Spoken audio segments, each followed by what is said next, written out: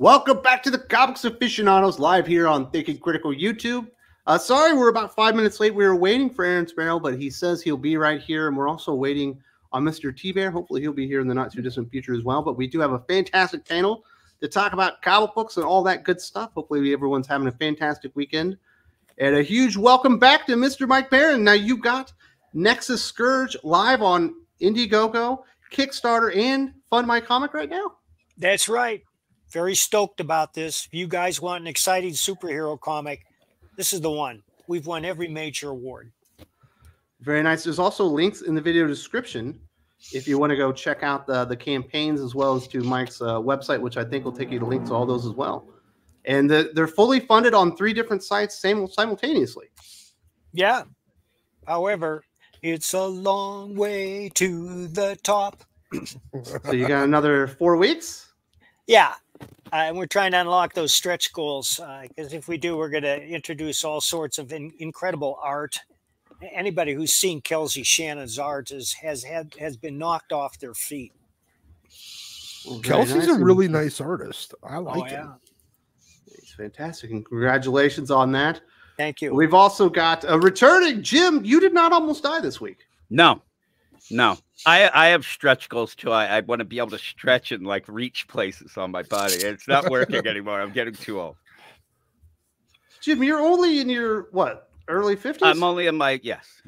So yeah, I'm not not that bad. I'm yet. a spring chicken, I guess. Hang upside down like a bat. That's what I need to do. I do need to do that. But yeah, I'm just always, I feel like I'm 300, so it's fine. Well, do you remember, Jim, when you were like a little kid and you saw your grandparents and like? Oh yeah. Like my grandma and grandpa, as early as I can remember them, they had no teeth. Like they had these weird, like really thick, like toenails and stuff. And I'm thinking about it, I was like, they were only like 45. Yeah. They were younger than me. Yeah. But I guess the Depression really did a number on people. You know what I mean? think that's what it does to me too. You meant the economic. Yeah, I think people are aging. I didn't slower. realize. Yes, I do think so. I mean, Wilford Brimley, God rest his soul. Like that guy, he was like 20 and looked like he was 800. So it works out. Well, the funniest one that I remember was whenever they would show Wilford Brimley when he made Cocoon was the same age that Tom Cruise was when he made like Mission Impossible like 6. Yeah, that's crazy. Wilford Brimley was great, though. I missed him. Yeah. I just found out that Wilford Brimley died. Thanks, Jim. I didn't know. Spoiler alert, Aaron. No. I don't want to spoil things. But passed away in 2020. It's been 4 years. How has no one told me this? It's all that oatmeal and shit he ate. Diabetes. It was the diabetes. Yeah. Man, so Sparrow, how you doing, buddy? Oh, speaking of people who are dying, I thought you were doing better. I was doing better yesterday, and then last night I started to feel terrible again. So I don't know. Like the nighttime seems to bring on the worst aspects of it, but during the day I seem to be pretty good. Well, I'm glad that we could get you up nice and early, and get you out of that beauty sleep. I don't want you. Yeah, hopefully, hopefully I am on the mend. But yeah, I haven't been able to shake this flu. It's been probably the worst flu I've ever had. Are you taking zinc, Aaron? Are you taking zinc? I am, yeah. I take zinc every day. Good. That's why COVID. I think that's why COVID never really hit me, is because my magnesium and zinc game is strong. I'm sorry, you mean the other flu? The other flu, yeah. Flu too. I do think you have a sexier voice, though, Aaron. It's very sexy. Yes. All right. So there's something for me. I wanted to talk to you about here, Aaron, and there's actually already a super chat about it, so we'll hit it now. Callum says, Transformers 1 looks like Paramount's joke on me. They could have just adapted the story about the library clerk and Gladiator, but no. But then you wouldn't get those great jokes, Callum, like Bumblebee wanting to be called Badassatron. I know you're a huge Transformers fan, and we talk about Transformers all the time. We're enjoying the comic book. Transformers 1, I don't know that I wanted an origin story for Optimus Prime, but if I did, it wasn't this one. No, it definitely wasn't this one. This one seems like it's aimed at very little kids, which is fine, but I don't know. I don't know how it's going to play out. I don't know if, it might be successful. It might not. It doesn't look good. It looks like just the worst kind of like writing tropes of the current day. with really forced humor and you know, kind of this. I'm sure at some point in the movie, Megatron uses the line, "We're not so different, you and I." I'm sure that you know, one of the characters will say, "Why are we doing this again?" I think that, you know, he's right behind me, isn't he? I think we're gonna get all those same stupid jokes that we get in everything. That's just how the trailer looks to me. So yeah, I think this is a huge miss. But you know, if kids like it, then I guess they hit their target audience. My kids are gonna love it. I can already tell, and I'm gonna hate myself for having to watch it 5 times in a row. Are they going to say, I don't think we're in Kansas anymore? Yeah, we'll get that, I'm sure, even though they're on Cybertron. It's like, what's Kansas? And we'll probably get that joke right after. It's like, what's Kansas? You get it, audience? Get it? That fell flat. Yeah, I think it's just, it looks really bad. I'm really sorry that they continue to dumb down entertainment for children. And I really wanted the origin story movie, like the first 10 minutes of Bumblebee on Cybertron. But I think you can tell a fascinating story. Yeah, I think you can tell a fascinating story about, you know, Orion Pax and Megatron before they became Optimus Prime and the leader of the Decepticons. I think there is a story there. There is a great story about a friendship torn apart if you want to do that. But it just looks like they're just doing this in the dumbest way possible.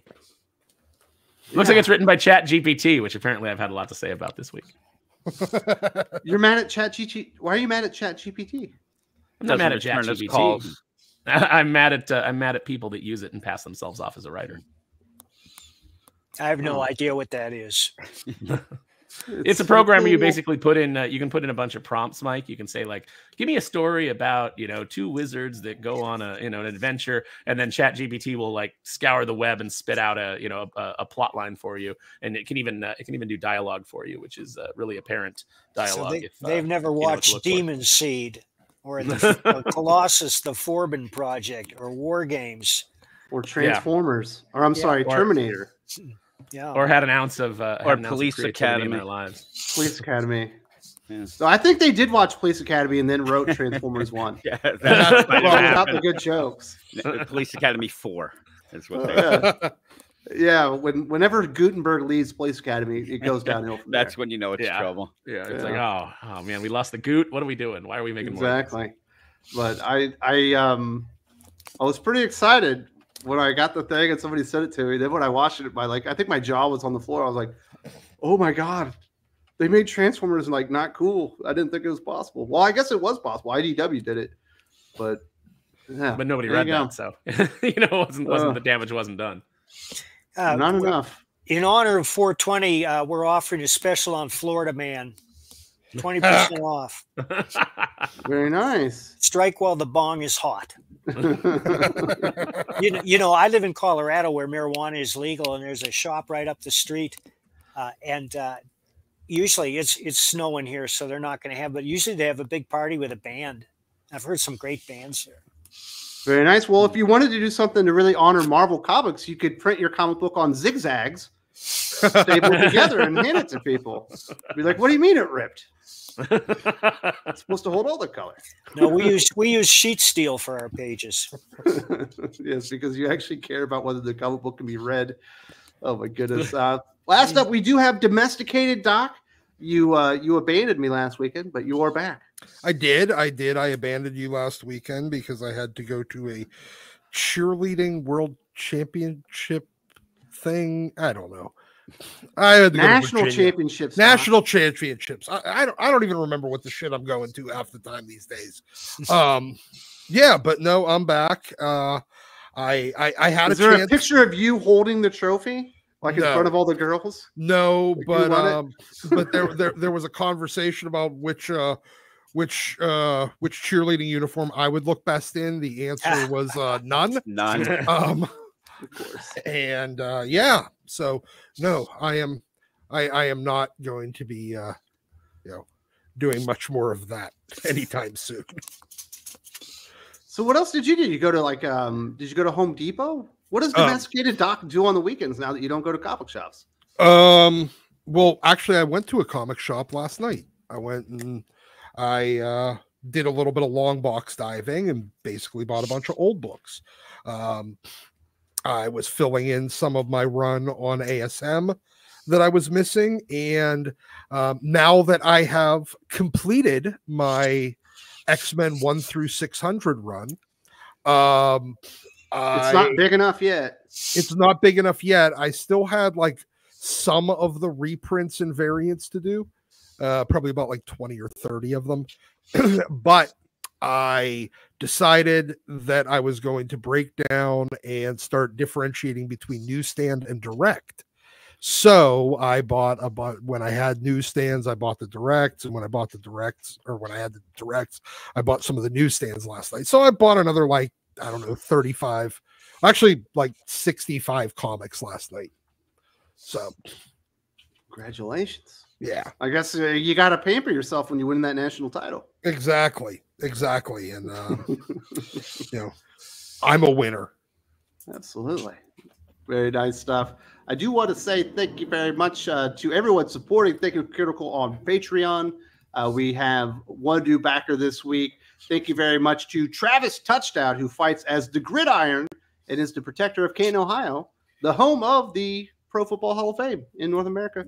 Fantastic stuff. Thank you very much to Travis, as well as everyone else for supporting us on the Patreon. Really appreciate that good stuff.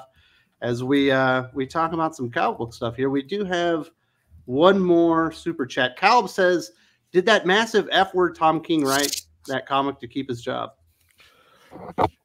Bundle of Sticks? I don't know. I'm assuming he's talking about Wonder Woman #8 that I reviewed on the channel yesterday. I'm going to go with probably. It's kind of his job, so I think yes. I think he has to turn in the comic. You know, it's not his job. His job is to entertain. Yes, well, somebody has to tell him that. Failed at that. Jim, you read Wonder Woman 8, right? I have, yeah. I was not entertained. I'll tell you that. No, it was bad. No. Yeah, it was bad. It was really bad.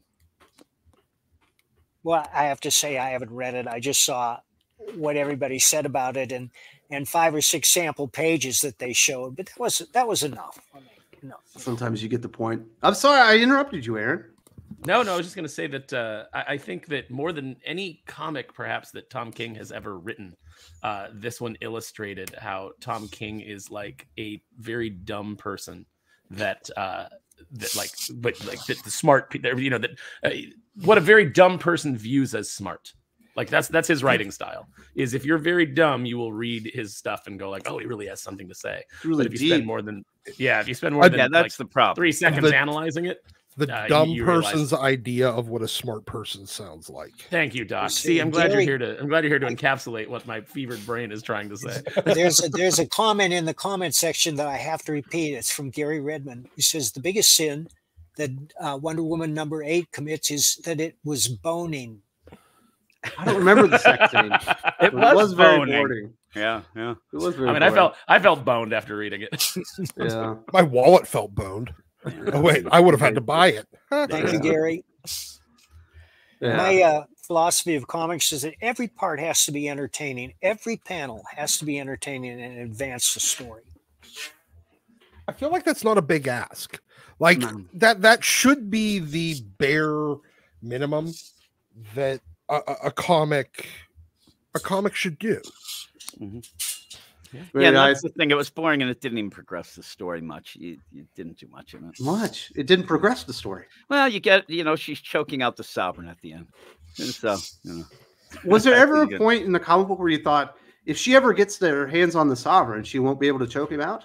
No, I was thinking if I could get my hands on somebody else. He looks like the Vulture, first off. I mean, seriously, if she gets her hands, she's done. Has there ever been a point in the entire 8 issues where it felt like there were any sort of stakes whatsoever? It just, the Sovereign is not, he's not established as an interesting villain. He's not established as a threat. He's just sort of there. She's already walked through the entire army and defeated Sarge Steel single-handedly. He's not a threat, no. I believe at one point Sarge Steel was eating a steak in one of the issues, I think, but that was about it. Yeah.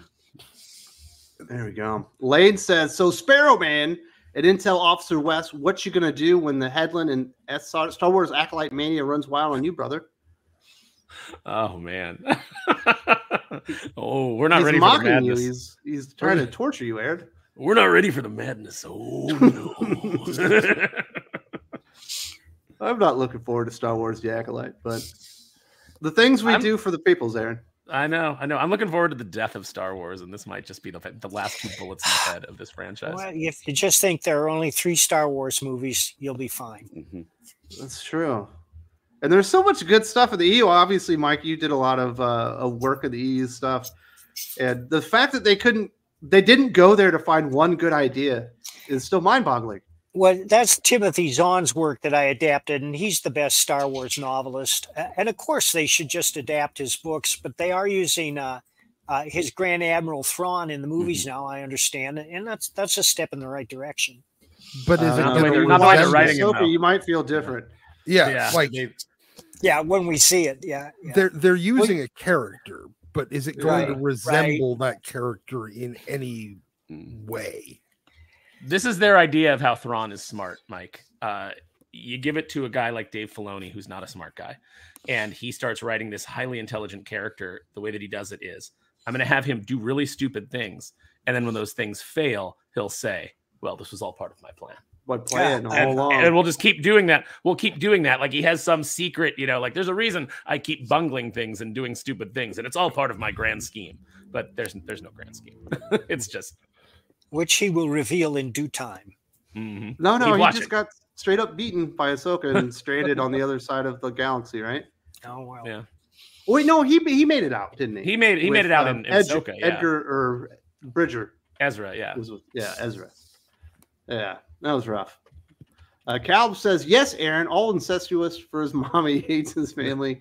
And as far as that stupid villain, it looks like he took a page from Mark Waid. Yeah, that villain is basically just kind of like King Baby, yeah. Yeah. Yeah. The thing also, you have to, Tom King also hates guys a lot because I guess his dad left him, and he bitches and moans about that a lot too. Maybe he should be asking himself why his dad left. Wow, come on. Holy moly. No. I'm going to be perfectly clear. Tom King, you were the reason your dad left. Oh, my God. I'm saying Aaron has drank too much NyQuil this morning. I think. Being awful human being. Filter is off this week. Yes. My dad left my mom. It wasn't because I was a bad kid. No. My mom was crazy. But Tom is the reason why his dad left. I don't buy it. Allegedly. I'm not even giving it a perhaps. Federico de la Casa. Aaron is right. Too many writers nowadays want to prove they're smart, failing instead of to entertain. If they criticize the same reader, it's a shame that the readers are narcissists. I've criticized. They shame the readers as narcissists. Yeah. I think, or I think it's they shame. Or they shame the readers. They're narcissists. The writers are narcissists. Yes. Yeah. There we go. Yeah. It's kind of true. The punctuation cap. Like sometimes people got to like crunch it all together. And a lot of decipher a lot of these writers, they actually do seem to be like a contest to see who can look as pretentious and pompous as the next. And yeah, they get mad when people call them out. That's what I'm loving about writing Neil before Doomface is I just get to pour all the pomposity into Doomface and his dialogue and try to make it. That's your self-insert. You can't let that out there, Aaron. Someone did tell me, they said Doomface talks a lot like when they read they said Doomface talks a lot like you, just like it's just you but fancier. He's a self-insert. It's not a self-insert. Yes. No, it just so happens that no, it's not. He just happens to be as smart as me. His motivations are not mine. Nerd says, I saw a panel in Wonder Woman. She had her hands tied by ropes. It's like no one remembers wristbands are also her weakness. If a man puts them together, she can't unbind them. 2024 women have no weakness. It's literally Wonder Woman. I mean, that was go look at like every 1940s through 1970s, or well, whenever Wonder Woman became all mod. Whatever year that was, when she lost her powers and started dressing. Yeah. Oh, she became like a spy and stuff. With Yeah. Up until then, like 80% of the most valuable Wonder Woman comics are bondage covers because she'd be tied up in her wrists. When her wrists touch, she loses her strength. It was the whole thing because he was into it. Yeah, he was a kinkster. Marston liked bondage. Yeah.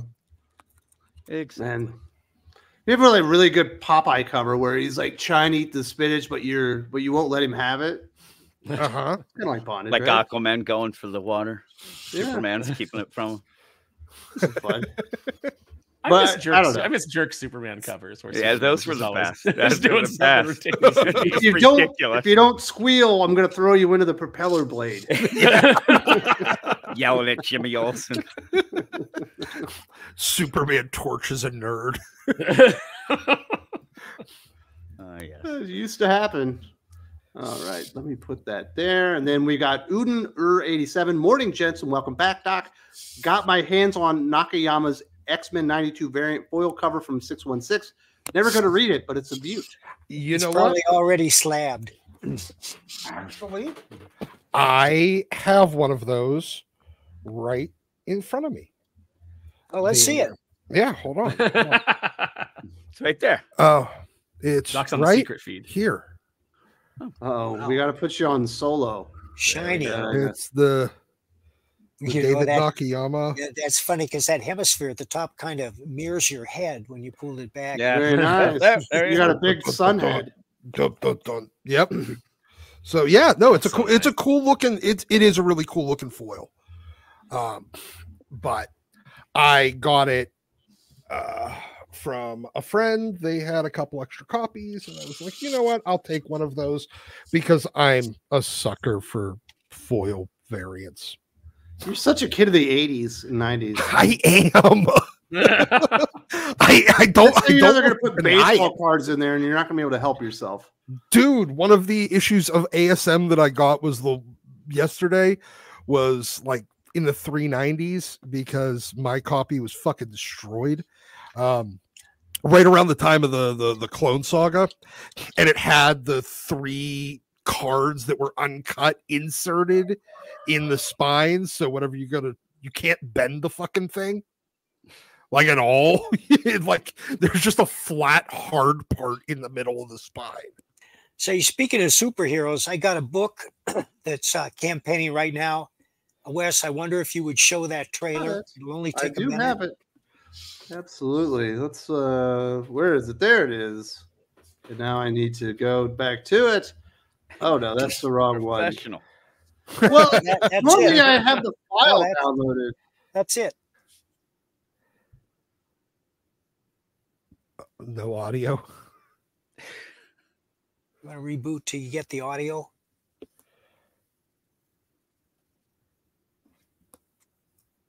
There's no audio? No. It's not Yeah. playing. I mean, No. this is a visual experience right now. It is. And it looks really, really, really dope. Mhm. Oh yeah, but the audio is tremendous too. I mean, because This looks like comics used to Yes. when they were good. you got that the scroll on the bottom, so it might be keyed for no sound, but scroll.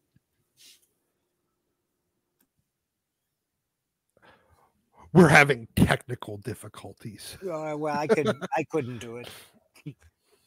Very nice. Thanks, So now Wes. I remember why I always get the file, because if I share the screen, you don't get audio. I just remember. It's been a few years. But I think people got the essence of it, Mike. Thank you.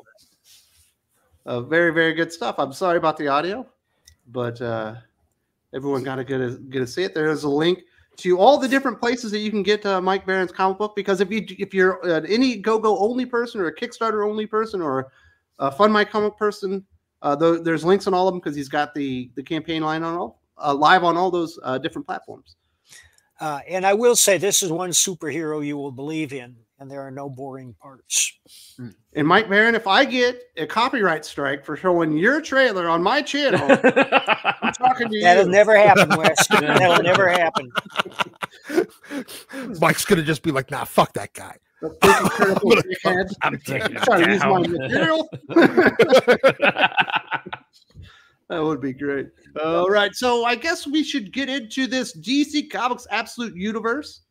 It's going to be a shared continuity of sorts, much like the Marvel Ultimate Universe, but it will be spinning out of Absolute Power. And they're going to try and do, and I think this is impossible, Jim, they're going to try and do New 52 right while also adhering to core concepts of, I guess, DC Rebirth. Yeah. Isn't that weird? It is very weird. It's odd. And right away, people were already saying, like, if you can do this, well, why can't you just make the regular books good?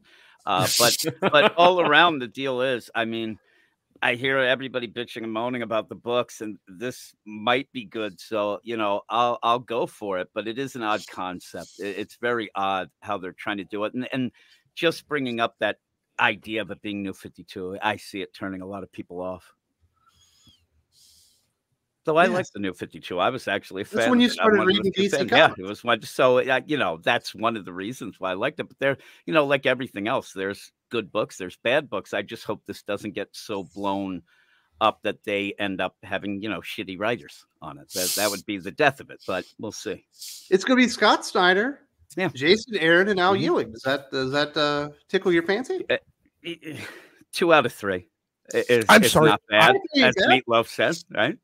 I thought Wes said Scott Steiner for a second. I'm like, I would read the shit out of Scott Steiner writing a comic book. If he reads anything like one of his promos, it's gonna be great. Yes, I just think of Steiner math. Yeah. 42% of me says 82% of you has got 0% of chance, and 14% of Dynasty. The numbers don't lie. The best thing he ever said was when he supposedly had put Diamond Dallas Page in the hospital, and he came out unscripted and said,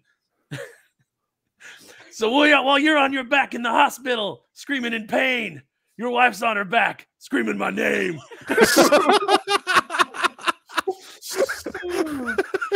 I'm sorry. I'm sorry. I took this off on a tangent. But it would be better than Did I tell you, Wes, that I like the New 52? Well, that's the good thing for you, Jim, is you came in at such a shitty period that your expectations for comic books are lower than most people. They are, I guess. But no, you know, the idea of this, again, I see a lot of people bitching and moaning about the current DC lineup. So it could be better. That's all I go with. I just don't think it's going to be the, you know, big thing that they might think it is. It just seems a little odd.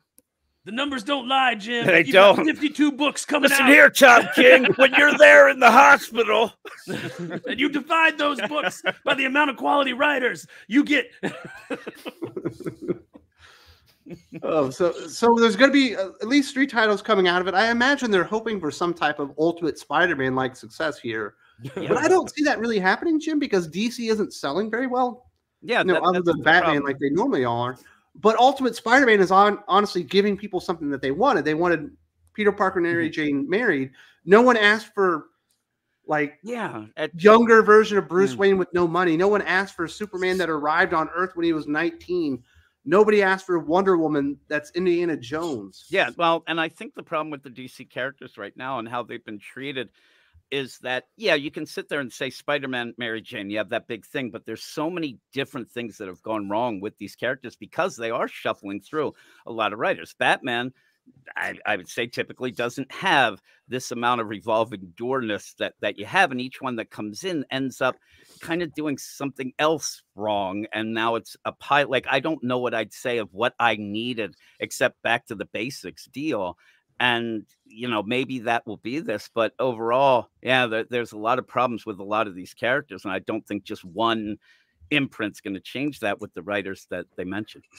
So, Mr. Baron, obviously you've worked in corporate comic books, and we're kind of talking about the revolving door nature. You know, back in the day, it wasn't abnormal to see a writer show up and last 5 years on a book or even 10 years on a book. And that's unheard of right now. Well, the reason for that was the editors that we had were also serious storytellers. Both Denny O'Neil and Archie Goodwin were my editors at one point, and both of them wrote enthralling comics. Denny, of course, introduced social issues into Green Lantern and Green Arrow in such a way that it was entertaining. You read the book. Sure, there was a message there, but he wasn't insulting people, and there weren't vast blocks of words covering up the pictures. And Archie Goodwin, of course, wrote Manhunter, among many other things, on which Walt Simonson exploded. Those editors understood storytelling. I don't think modern editors understand storytelling, and they forget the number one law. The number one rule of storytelling is it's your job to entertain, and you must never lose sight of that fact. Number two is show, don't tell. And that means that any information you can impart to the reader visually that advances the story without words, you should. Save your words for characterization. And number three is be original. And that's not too tough if you're a good writer, because we're all unique human beings. And when we bring our experience to a story, naturally, we're going to draw upon our own experience and impressions. And that goes back to number two, show, don't tell. But I mean, that's it in a nutshell. Man. Yeah. Now, again, you're saying, like, if you ended up having a story and then Denny O'Neil said to you, hey, Mike, you might want to change, you'd probably like listen to him and talk to him, right? I Because would. of what his deal. And I don't see these new editors of having any sort of pedigree that writers would take them. No, as that. I have to say that in my entire tenure, both Marvel and DC, which lasted years and years, I cannot remember an instance of an editor coming in and asking me to change something. Mm-hmm. And the reason is that I was lucky enough to understand story and what constitutes story. And once you understand that, you're not going to make a wrong turn. I had a teacher in college. His name was, I'm blanking, but I'm going to tell you what he said. It was, you make them laugh a little bit, you make them cry a little bit, you scare the hell out of them, and that's entertainment. Yeah, it's a roller coaster. I mean, it's just a literary roller coaster. And you can't just have random shit happen. It has to seem like, okay, this makes sense from one thing to the next. But at the same time, it goes in a direction you didn't expect. You have to both be, it has to be unpredictable, but when you look back and look from where you got to, it has to make logical sense on how you got there. Oh, I can see this entire through line. That's exactly right. Yeah. And do you think that because a lot of people are coming from like different media and stuff, that's the problem? And there's no editors to kind of guide them? No, it's because they don't know how to entertain. They don't know how to write. But what Doc said is absolutely right. The perfect ending should come as both a complete surprise and, on reflection, inevitable. Yes, exactly. I mean, I feel like that this is anyone that's read a book in their life. I hate to say it, but I feel like some of these people have never read anything except for like a news story. Or comics. Like, I don't even think half of them have read many comics. And that's the problem. They just read.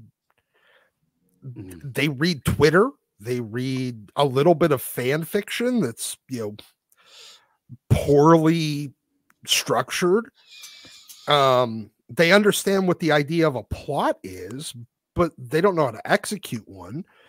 They just think it's the thing that happens next.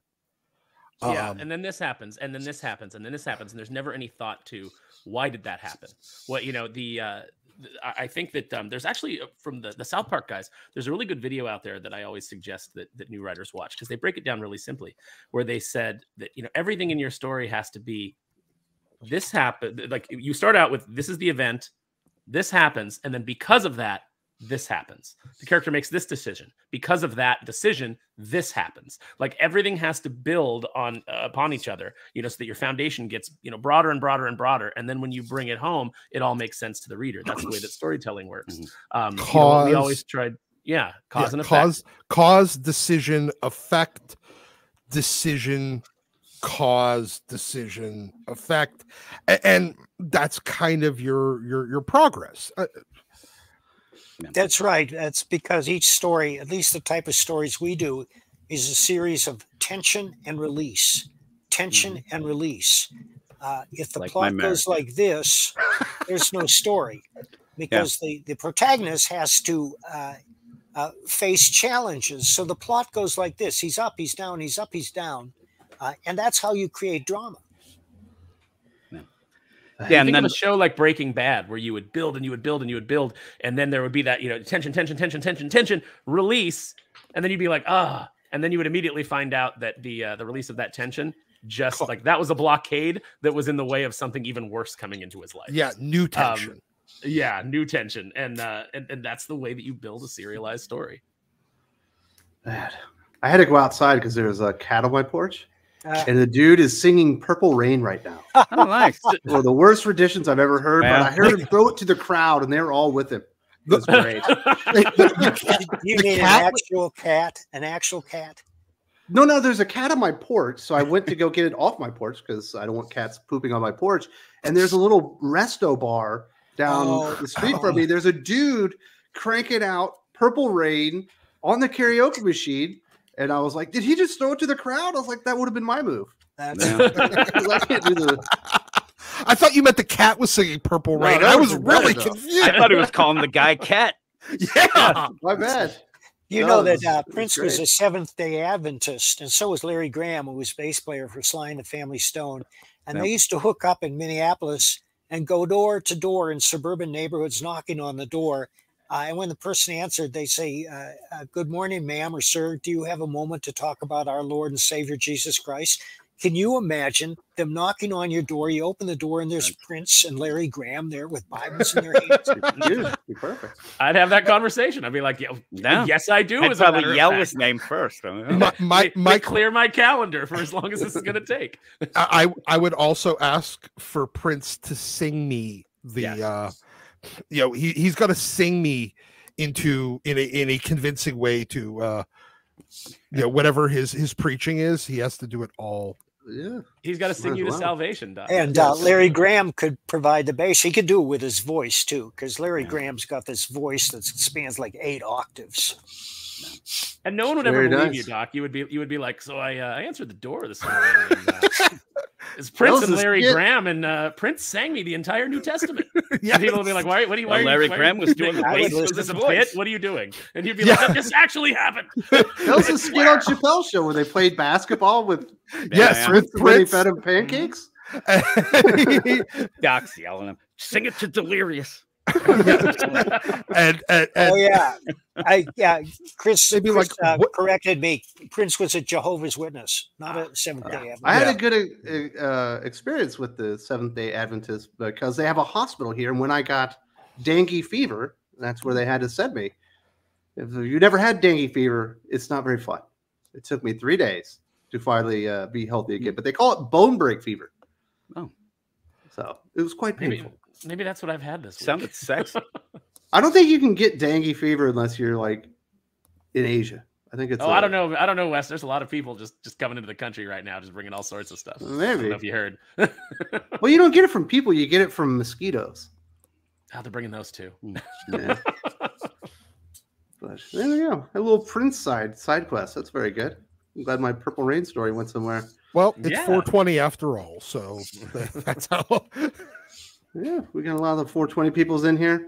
But I don't know, Jim. I don't say this particularly changing the tide of DC Comics. But what do you think of the name Absolute Universe? Because when you think of DC and Absolute, you think of their really big, like omnibus or hardcover collections and stuff. Yep, I even saw. I think Doc said that he thought that was pretty good. I actually like the name. I think it's pretty cool. I do. I think that Absolute, it's synonymous with DC. Both the Absolute editions, as well as they also did back in the 90s and early 2000s, when they do reprints of important single issues, especially like some of the Vertigo books that kind of took a little while to catch on.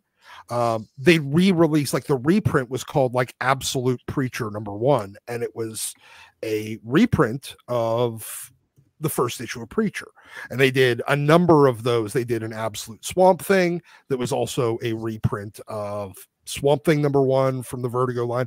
So Absolute, the term, is very synonymous with DC. So doing it as their universe, I like it. Yeah, I do too.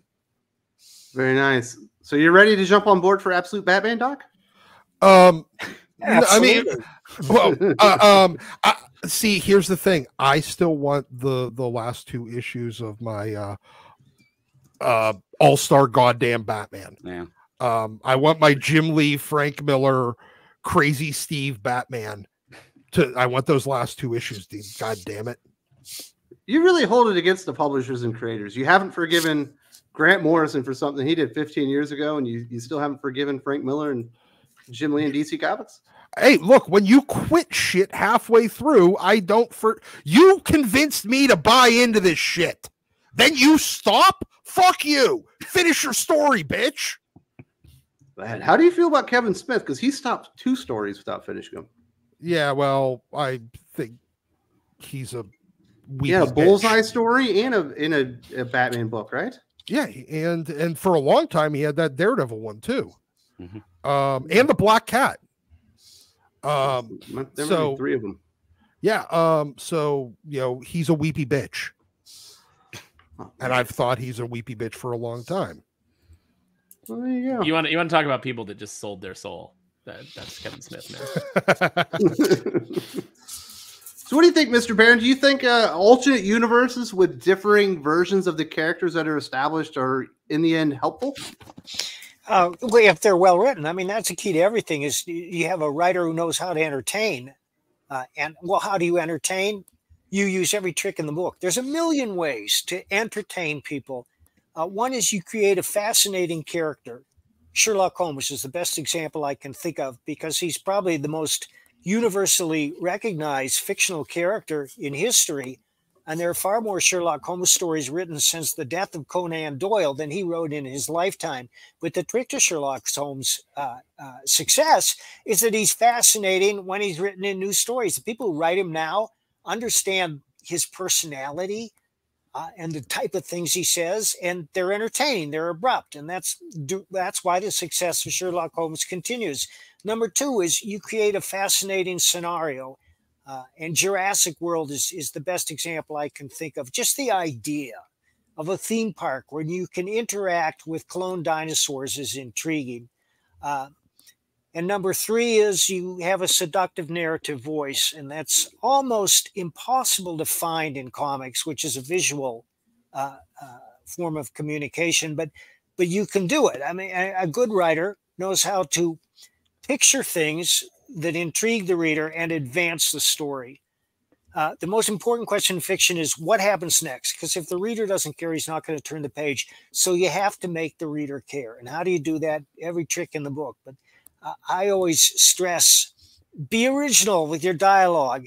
Use your dialogue to characterize people and make sure that it resonates with the reader. And examples of that are, face it, Tiger, you just hit the jackpot. We're still saying that phrase a half century after it first appeared.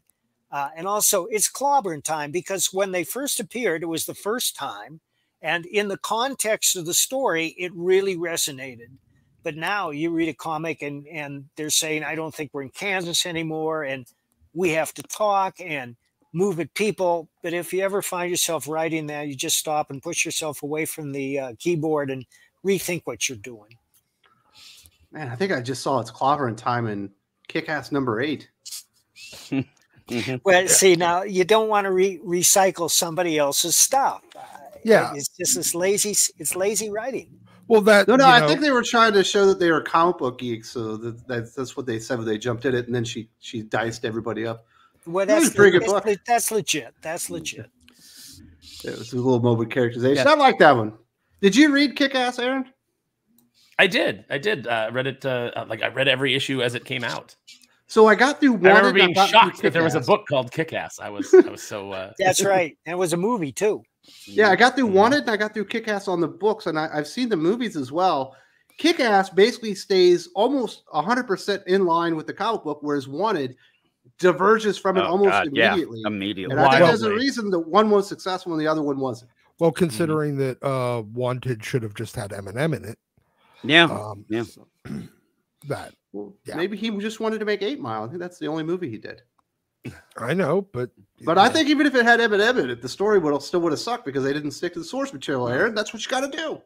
I remember being really jarred in that movie when Morgan Freeman said MFer. because I couldn't recall a time when I'd ever heard him talk. And It's it seemed like he was cursing. uncomfortable that he's like, now kill this mother effer. You know, like he does that in the movie.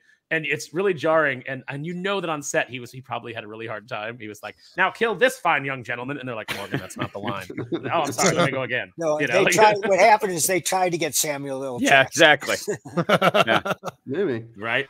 They might. There's no loom in the comic book. Actually, It's you stop Samuel Jackson from saying MF. Yeah, yeah, yeah. The everything about Wanted was. I mean, first you have James McAvoy instead of Eminem. You have Angelina Jolie instead of Halle Berry. You have Morgan Freeman instead of Samuel L. Jackson, and you added that whole loom thing. Got rid of like the secret society of supervillains, and went with like this. Kind of they're like assassin's guild thing that like that almost like it's fucking Assassin's Creed. It's like they took an Assassin's Creed premise and slapped on. And then Gary's got a point though. He said if they made a Faithful Wanted movie, it would have been banned in 30 countries. It would have. There's there is so much bad stuff in that. It's way over the top. And I'll be honest. As much as I love Mark Miller and I love his stuff, Wanted is one that I did not enjoy when I read because it's a villain origin story. Yeah, that's the problem too. Yeah. But I will say that like there were things that I enjoyed. Like I enjoyed the fact that there was a villain named Shithead. I was like, Shithead is amazing. I was like, this is very juvenile, but I'm here for it because it works in the context. He's a mixture of Clayface and Serpentor. And what it's this? Yeah, and I think Mr. Rictus is a fantastic villain name and was a fantastic villain. So that we didn't get that in the movie, I was super disappointed. Also would have cost a lot more money since they were going to multiverses and all kinds of stuff. Let's hear the people's. Nerd says honestly they should have just called it Earth 2. Really? Yeah. I mean, but they've already got Earth 2. They already have that. It would confuse people. I feel like here's the problem. You instead of doing something like Mike here would do and just go and create your own idea, you have all these new ideas. You're just going back to the well and doing the exact same thing, but you're giving the audience that's currently pissed off what they want, but not just undoing the things that are pissing them off. Instead, you're just making a second property for them. From the pitches I've read or I've heard, I haven't read them. Obviously, the information's not out. I don't think lifelong Superman fans want this version of Superman. I don't think Batman fans want this version of Batman.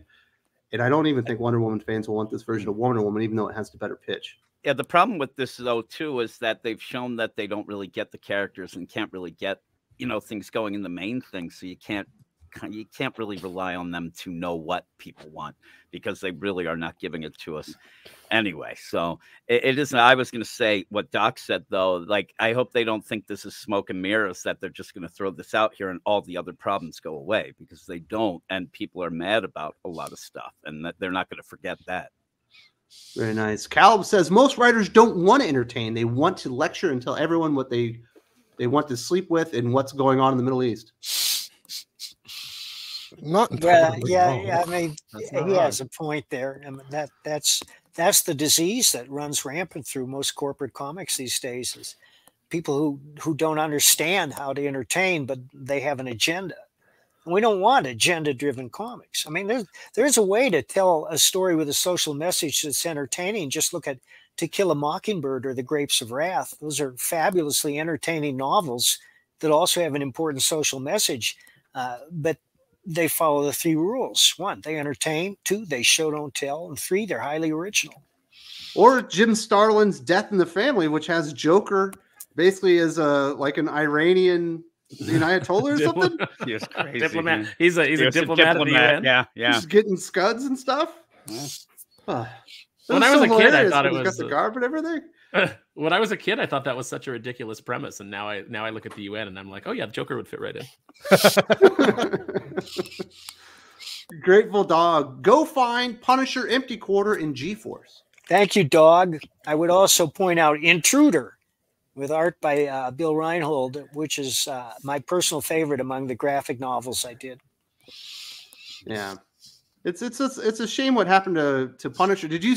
I don't know if you saw this, Jim, but in the solicitations from Marvel Comics in July, I saw. They say Jason Aaron is going to do for Namor what he did for Punisher. Yep. Is that a threat? I had a video on it. I'm reading it. I'm like, okay, everything seems good. And then, oh God, when they mentioned that, I'm like, you just blew it. You blew it. Like, so you're going to turn him into what? Yeah. Like, if you missed the real Punisher, I created a book called Private American, which is up on my website, baroncomics.com.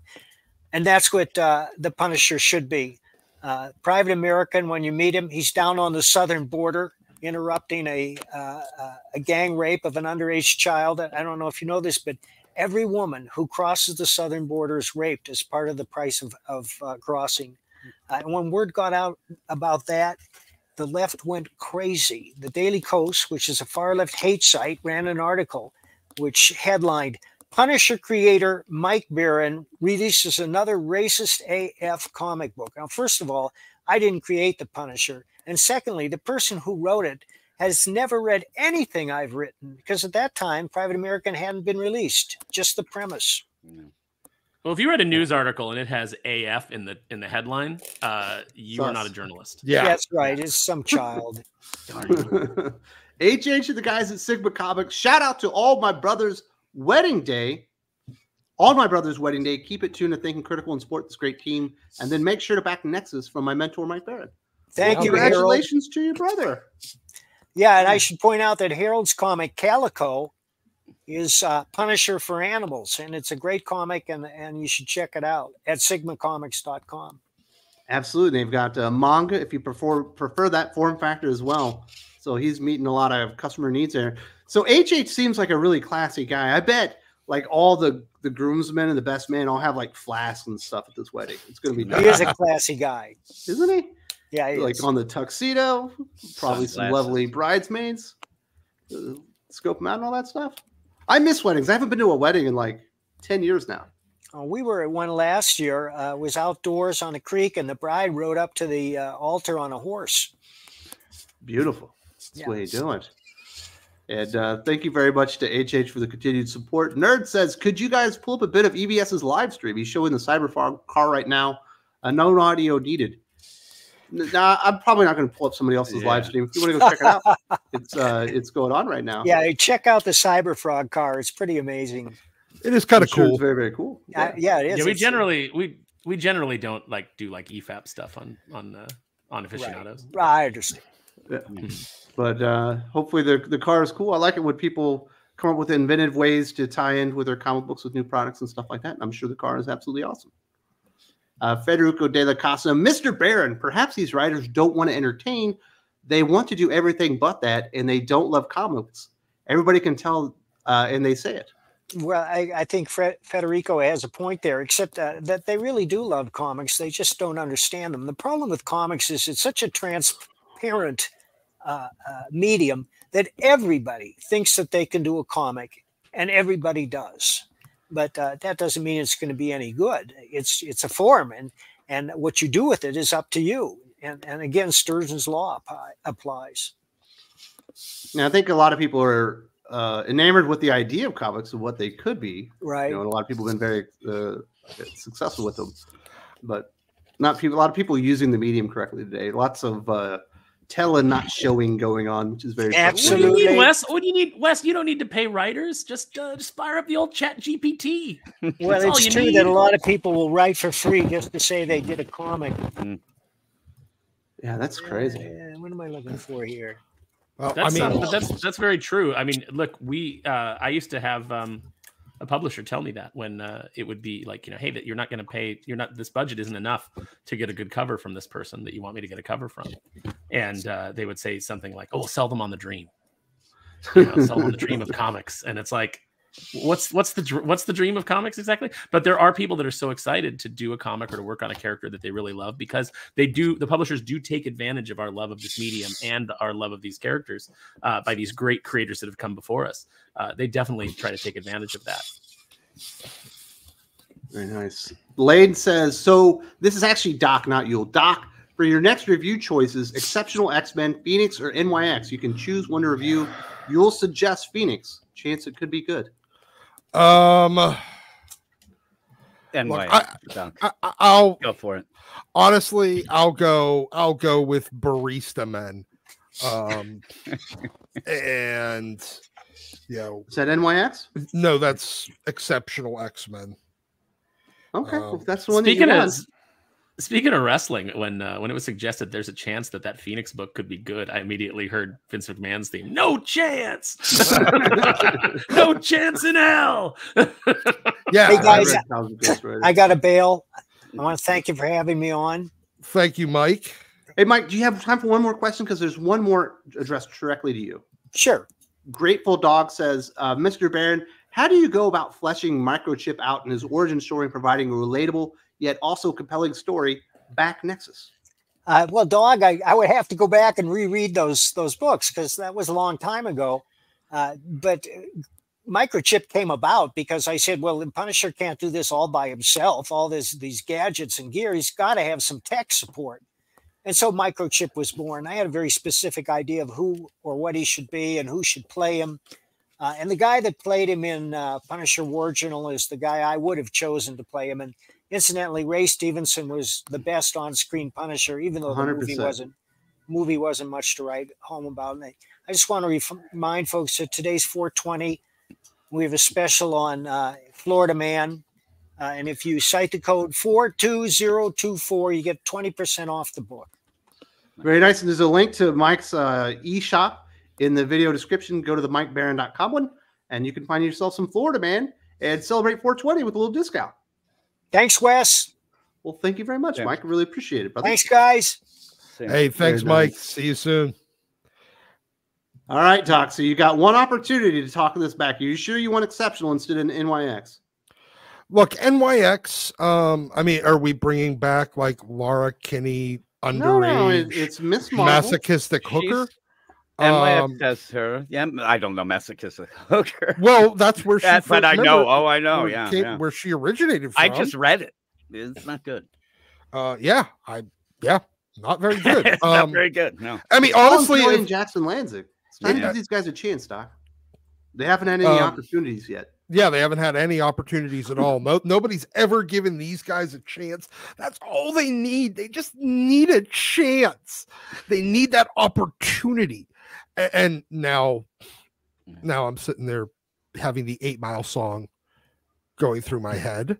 But no. Like, yeah, there is about a 0% chance that book is good. Look, Eve Ewing's written a couple of things that weren't terrible. I mean, they weren't good. They didn't sell, but they weren't bad. Like her time on Ironheart was probably, I mean, that was about as best as you could expect out of that character and that writer. They weren't bad. They were just not particularly good. Capwolf. I don't care. Look,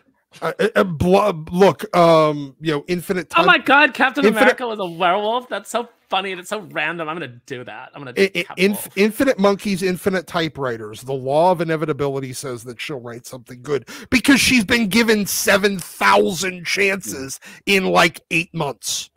All right. So how is modern comics? How has modern comics become the disproving ground for the idea that if you spend 100 hours doing anything, you'll master that discipline?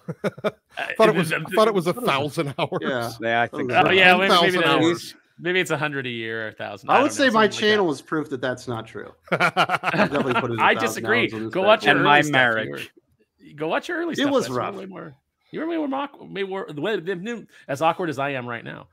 You were way more awkward in the beginning, and you've really you've got a nice cadence now. You can get a good rant going, and you're on fire.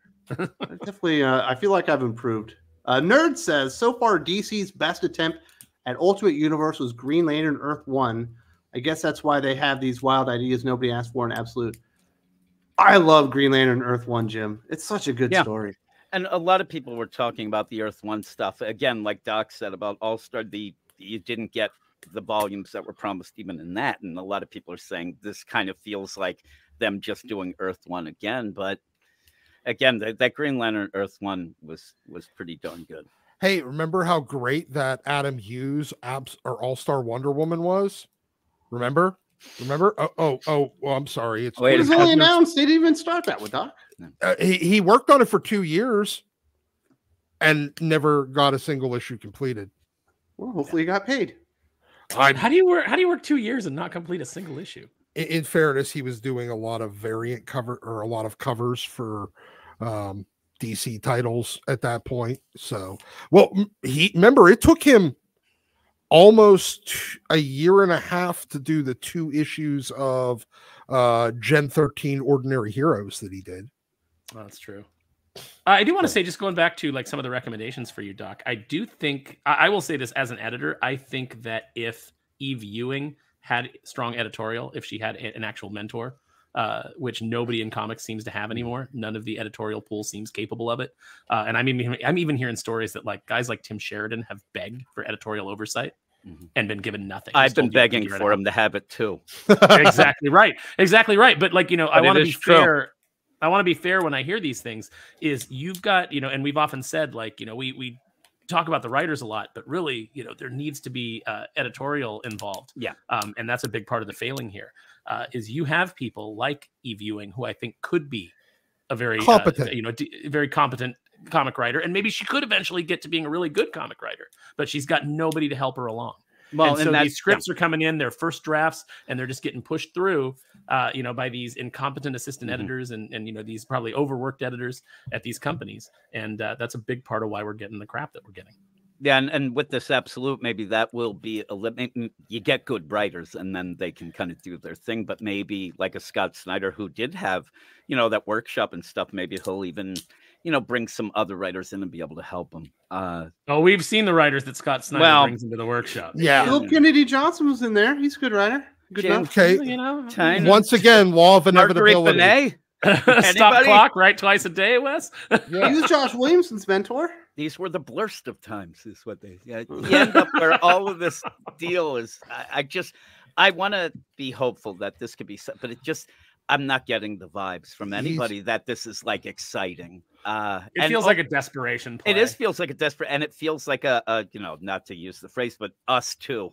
Hey, look at that Marvel deal. They're really getting it going on with this, but it just doesn't feel the same. It just doesn't. Well, DC, and let's be perfectly honest, DC for the past 30, 35 years has been but what about, wait, hold on. We could do that too. Publisher. They did it with, turning Hal Jordan evil. They did it with, Don't New you 52. dare say Red Hood. No, well, I mean, I can't because they happened almost simultaneously. They were producing at the same time. They were produced the same way. I can't say that like Doom Patrol and X-Men were X-Men was copied off Doom. X-Men was absolutely a ripoff of Doom Patrol. Or like they were being published at the same time. They were being developed. Doom Patrol came out a couple years earlier. No, it came out like 2 months earlier. Complete ripoff, Doc. That thing that you love is a knockoff of a DC thing. Yeah, it was 2 months earlier. They didn't have time to they don't have that kind of turnaround time. Even back Insider then. Training.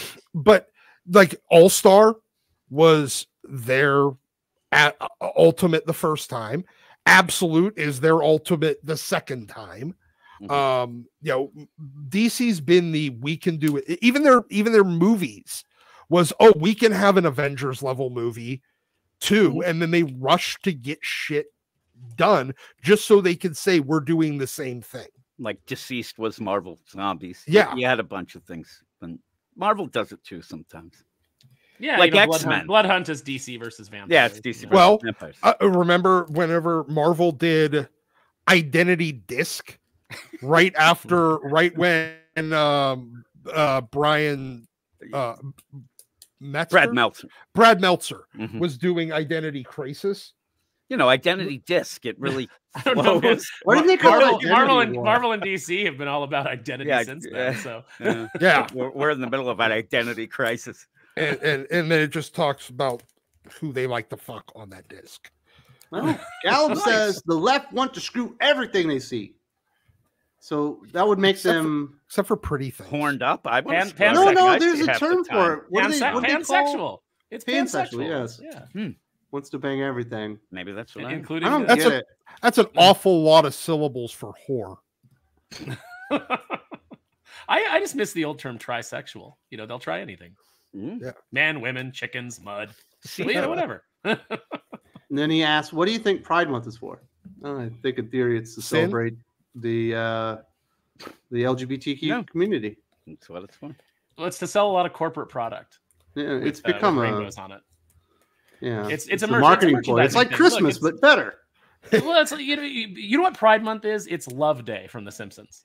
Yes, it's like it started out as this idea, and now it's this corporate thing of like, well, how do we put out a bunch of merch that we can sell? You know, I wanted Sir Huggington, but you gave me Sir Loves a lot, and then all that stuff is in the trash at the end of the day.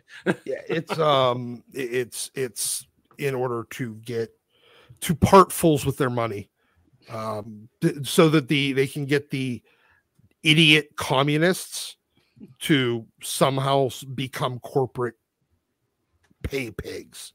That's the best meme. The best meme I've seen is of Willem Dafoe from Spider-Man, and they just put lipstick on him, and it says corporations during Pride Month, and it's him going, I'm something of a homosexual myself. Yeah. Did they take that from Boondock Saints? Because that is one of the worst reveals in movie history. Fuck. No way. Common Sense says positives. I imagine he's talking about Ultimate Universe. Kid John Kent, Bat and Cat gets married. Harley evil again. 4th gen heroes get more respect like Tim Drake. Elevate other heroes like Hawkman. I don't think you think that there's any of that's happening. No. I don't necessarily see those as any of those as positives after they've bungled it in the regular universe. And there is 0% chance that they're gonna ungayify all these characters. Sorry. Well, he doesn't mention any of that stuff. He's talking about. No, but he's talking about Kid John characters being treated with respect again. Well, he doesn't say make John Kent not gay. No, but he makes him a kid again. I don't even think there'll be John Kent. I think there won't be because I know there won't be. Yeah, he's literally going to have just arrived on Earth. Yeah, just arrived. Unless he's been stepping out like on Kent or something. Namor is not won't be a human. Yeah. Namor is not lame. Tom Cruise nuked my account. He's not lame. Namor? Yep. No, Namor is lame. Namor is super lame. Namor's pretty fucking cool. No. From what I've been told, I wouldn't expect those things to happen, especially early on Common Sense. But you never know. Perhaps if it lasts long enough too, make it better over time. We'll see. Who should have been the Phoenix alongside Jean Grey? For me, I pick Hope Summers or Kid Omega. And the reason why Eve Ewing's champion sucks is because of Alana Smith. The answer to this question is nobody. Yeah. I vote for Doc. Yeah, me. Yeah. I am the Phoenix, God damn it. And I'm going to just eat Marvel's offices. Yes. Yeah, I don't think anybody should be. Should be Jean. I think they should have just left the Phoenix in the 70s. I agree. Yeah. And if they were going to touch it, like have it not kind of connected to Rachel, but like she had the powers in 30 years of the future. And then when she comes back here, it's like very, very weak because it's somehow like time displaced Phoenix, and the entity I was reading can't some old exist. Excaliburs. I was reading some old Excalibur stock, and God, I miss the real Rachel Summers. Oh yeah, doesn't everybody? Yeah. And then as far as Lana Smith, I wouldn't doubt that. Yeah. So no surprises there. Thank you to everybody for supporting the channel. Really appreciate that. We've also got. It says Kevin Feign. I must have got auto-corrected. Let me hide that. Kevin Feign. He's feigning that he didn't do it. He's feigning that he's responsible for the success of the MCU. Yes, that's when really he stood on the shoulders of giants. So this is a weird story, Aaron. So Cody Ziegler goes on to a podcast for Spider-Man and was laughing about the fact that Zeb Wells got a rash of shit for killing off Kamala Khan. And he's like, Zeb didn't even do that. Kevin Feige went to him and said, hey, I would like you to bring Kamala Khan more in line with what we are doing in the MCU. So we need to kill her off and bring her back as a mutant. And so they did it. And now Marvel is saying, no, that was never the plan. We were going to kill off Mary Jane. Decided not to do that, but so we killed off Kamala Khan instead. Like their story about why it didn't happen doesn't make sense. And there's no real reason for Cody Ziegler to lie about any of this stuff. I mean, for me, it's all a big who cares, because she was resurrected like a month later. So death in comics doesn't matter. So I don't care if Kevin Feige was like, yeah, we need to kill Kamala Khan so that we can make her a mutant and tie her into the X-Men, because dear God, he ordered the code red, Aaron. You know, it happens. He's taking his stupid MCU ideas and ruining comic books harder. Yeah, I mean, but can you ruin the comic books harder at this point? Like, it doesn't matter. Listen, none of this matters. It's all dead. It's all dead. Everything you loved is dead. Everything you loved is just dragged out into a field and is rotting there. And they're just occasionally picking up the corpses and dancing them around for you and trying to convince you that it's the same thing. It's not. It doesn't matter. Nothing matters. It's doing. It was never. But here's the thing: it was never even a code red. It was like a code beige. Like nobody even like.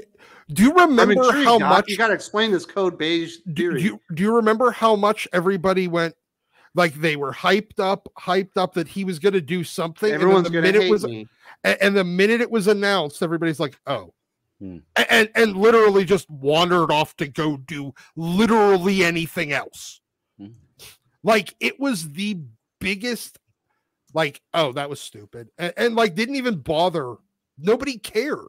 So it's not even a code red if nobody gives a shit. Well, did you care about the kid that dies in A Few Good Men? You didn't even know him. No.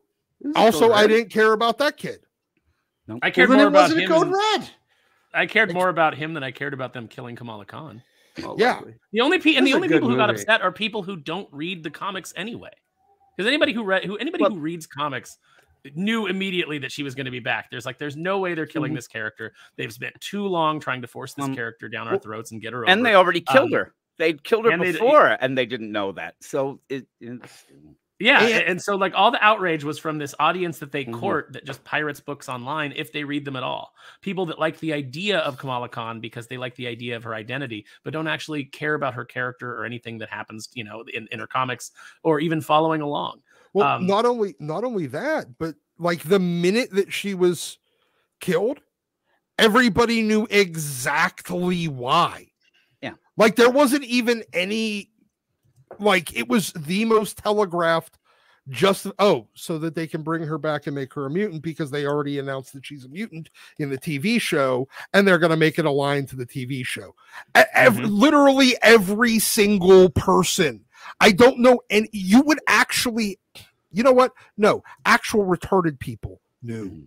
You shouldn't say that because Jim did not see it coming. Blindsided. No, the thing with this whole deal and Cody Ziegler, like maybe this will actually be the thing that will make him not write more comics because they'll blacklist him now for saying this, and then I'll be a happy guy. We can only hope. When you have this, though, the follow-up question should have been, okay, so you say this, but Kamala was in The Amazing Spider-Man for quite some time and kind of he didn't do any story to set it up. I mean, I know that they're saying, oh, it was Kevin Feige who did it, but you're the writer. And if you have to do that, then write a damn story about it and do something good that makes us care. Like the idea where I was reading the book, I forgot she was even in the book. She was working for Oscorp, sitting there keeping an eye on Norman Osborn for no reason at all. And so it did look like they forced him to put that in. And then he just said, fuck it, I'll wait until issue 26 and kill her. And then nobody's going to care because you didn't have a story. And the idea that Cody Ziegler's there, defending Zeb Wells, like that's the only shitty thing he did in this whole run sucks. And this is just the icing on the cake. Cody Ziegler's just hoping he gets on another show that Zeb Wells works on. Yeah, so both of those. It's like nice. And we say like well, hopefully this means he won't get any more Marvel work, and hopefully that is the case. But if you've got your choice between attaching yourself to Zeb Wells, who's doing television, or staying on the Marvel Comics train, I can tell you which one pays a lot better. And I'm telling you right now, a little shout out to Common Sense. I do like Kamala, but I like Kamala when she was actually written good. They don't write her as anything now, and she just keeps popping up in these sort of things to try to make people like her, and that's not the way to do it. There's a way to do it, and it's a lot of characters like that. When people you like Kamala Khan, are you mad at Kevin Feige for killing off one of your favorite characters? I am so furious now. But by that point, she was barely her character. I mean, right now, me and you, Wes, are talking about the best Kamala Khan we've had is in Avengers Twilight, where she's in the background, she's embiggening her fists, and yeah. So they just they always say, you know, there's no bad characters, there is bad writers, but there are. But I did like Kamala. G. Willow Wilson stuff was pretty cool. It was different. It kind of did that, but since then, they just grab anybody to write her, and she sucks. Well, no, they don't grab anybody. They grab a very specific set of, exactly. of poor writers that are based on identity. I can sit here and tell you all of my characters I love that people will laugh at, but I do like Harley Quinn, but people don't know how to write her either. No, I don't like Blue Beetle. What other shitty characters do you like, Jim? You got I do like Gabby. I like you know, Honey Badger. I do like her. Scout? I like I'm not going to call her Scout. I also love Jackpot and Spider. No, I'm making that. Jackpot. Nobody likes Jackpot, but I do like Spider. Jim's the guy that liked the original Jackpot. Yeah, I'm mad. This Mary J. Jackpot is in the front to the character. Me and this one guy were forming the Jackpot League. We're going after them right now. But no, again, some of these characters can, and even if you don't like Kamala, you could have set up a story that at least makes sense in the book, because she's not going to die in her own book because nobody's going to buy it. So they do it in Amazing Spider-Man as just like, oh, it's her doing it. And I don't believe for a second they were going to kill Mary Jane. This was always going to be the plan. And Zeb Wells just didn't want to deal with it. And like, we had such great things between, like Dark Web, that, you know, we have talking mailboxes, nonsense. So yeah, it's fun in Inferno. Weird because Doc, this is the first instance since it was announced in 2019 that Kevin Feige was the chief creative officer of Marvel Comics that it appeared to do anything. Yeah, well, that's because he gives a shit about the comics about as much as everyone else that's been in that role in the last few years. He, like, even when Joe Quesada was still in that chief creative officer role, it was by the time that he had stopped giving a shit about the comics either. The only thing he cared about was the movies. And that's all that Feige cares about. He still didn't care about, now he at least was in the movie side, unlike Joe Quesada, who was just using it as his gateway to the movie side. But he doesn't give a shit about the comics. It's become very clear he doesn't give a shit about the comics. And so now he wants to, I think honestly, the reason why he wanted that role is because let's be honest about who Kevin Feige is. He's a kind of middling producer that made his success and name in Hollywood by not fucking with shit that worked in comics and not getting, too egotistical about making sure his vision was the one that ended up on screen. Well, he did that for the first 3 phases and it worked. And he had talented filmmakers to stand on the shoulders of. He had talented filmmakers and he knew what not to fuck with in the comics. Well, now he let his ego grow and he decides, I'm going to start making these creative decisions. I'm going to start changing things and doing things that didn't work in the comics because I'm good enough to make it work now. Well, and what is the response from everybody? Dude, you got successful by just copying the shit that worked in the comics. So why don't you go back to just copying the shit that works in the comics? Well, now he gets to control what's in the comics. So that excuse goes away too. Yeah. And he made the, big error that he thought maybe Zeb Wells would write a story. Again, I don't think it's awful that he was trying to get Kamala Khan to get in line with the, the other but they didn't do it. I mean, you just ended up, when we said it, you said it, Doc, when she died, it was a joke. I mean, it was that whole thing too was like Peter holding Kamala Khan as if like best friend and lover had died or something like that. He barely knew her. He's like oh my God, you're the best. Oh like my it was God. Superman holding fucking like Supergirl. I was going to say that it's exactly what it was. And it just was laughable. It was laughable. But Jim, everybody loves Kamala. That's the thing that we're supposed to take away from this, is that every hero, even Captain America, is like, big fan. I follow you. I follow your adventures. And you're like, Cap, why are you following this underage girl's adventures so exactly. closely? is going on? You know, it's like all of these adult heroes that are like, you know, absolutely in love with creeping their Instagram. But again, because that's how they end up without having any effort. They want to elevate the character in a way that we all talked about it before, that it's just lip service nonsense. But yeah, Cap should be doing other things than following the adventures of a teenage girl, right? Of a 15-year-old girl. Yeah, you know what? We put people in jail for that kind of thing. It's called stalking. Creeper. Listen, America. when people ask, like, you know, ask me, like, you know, hey, if you could write a Marvel character, you know, would it be Captain America? Would it be, you know, like, let's just say that you had free reign.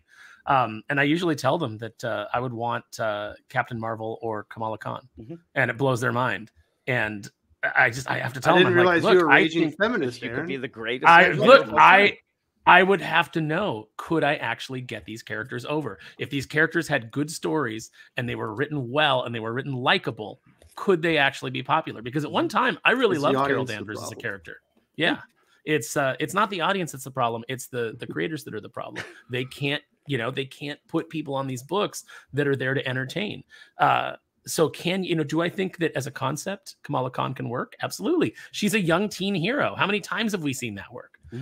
You know, that's like one of the cornerstones of the Marvel universe. That's how Spider-Man got started. That's how Invincible did recently. And the problem is, Invincible.